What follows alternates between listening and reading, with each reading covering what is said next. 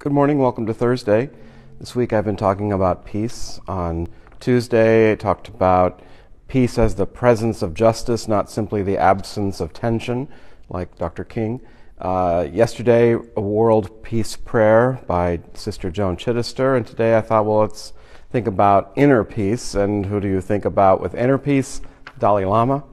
And so he says, only through compassion and inner peace can one spread peace in the world. Inner peace leads to a peaceful individual, and then this peaceful individual can build a peaceful family, then a peaceful community, then a peaceful world.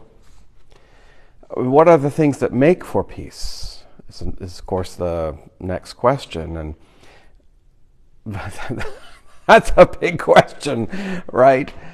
So I saw something else the Dalai Lama said that I thought was interesting and didn't think it was related, but it said the goal is not to be better than the other man, but your previous self. So your goal is not to be better than the next person or the next person doing their job or the next church or whatever it might be. The most important thing is to be better than we were ourselves yesterday. And I thought, well, that would bring peace if what I was doing, if my competition wasn't with everybody else, but just to do better than I did yesterday.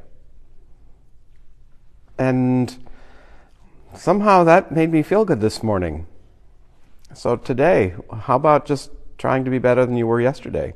Not to say there's anything wrong with yesterday, but just imagine if we did that on a progression, where we would be a year from now. But again, okay, we're not supposed to look, in this case, out a whole year, day by day. So today, just be better than you were yesterday. How's that? Have a grateful day.